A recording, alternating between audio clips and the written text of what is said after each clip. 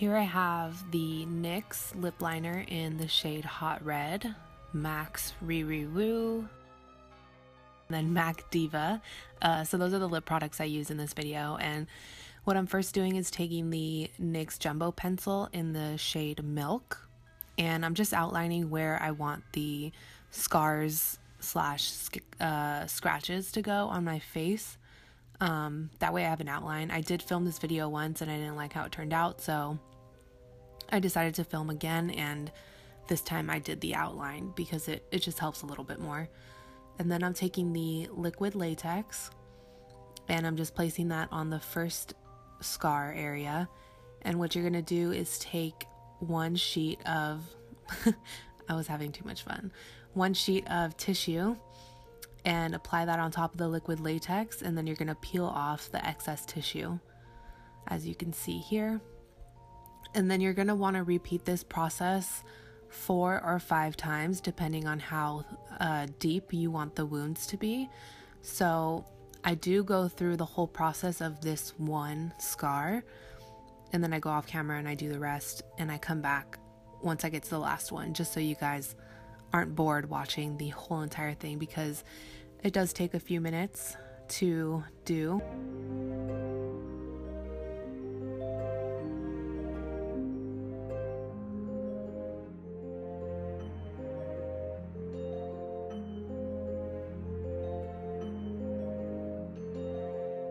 When you're doing this, you want to make sure you're painting really thin layers.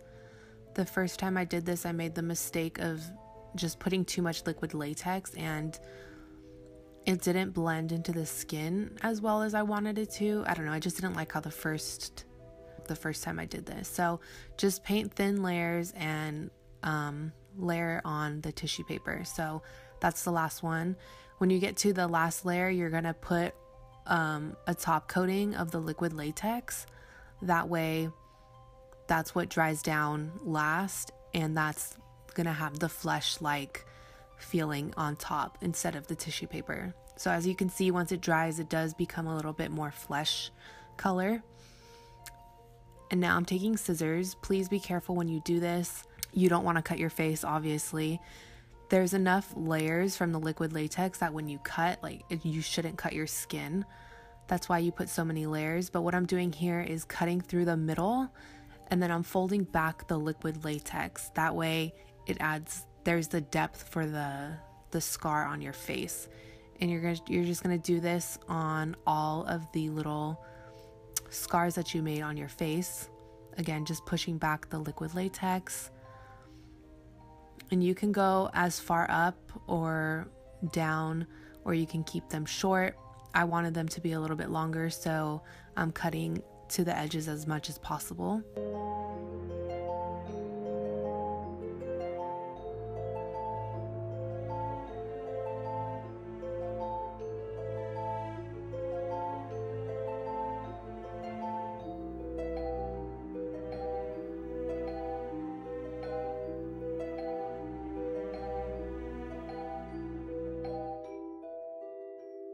Then what you're going to do is take some foundation and cover up the scars a little bit so that they blend into your own skin. The foundation I used was a little too dark at first, so I went back in and added a lighter color so that everything sort of blended. And now I'm taking the NYX Jumbo Eye Pencil in Black Bean, and we're just going to put that right into the deepest part of the wounds. This is going to add more dimension and make them look more real.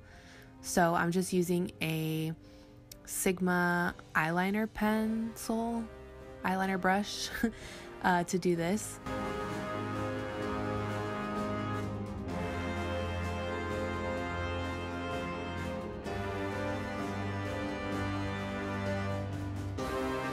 I'm taking Fresh Scab by Nye, and this is just a really thick gel consistency.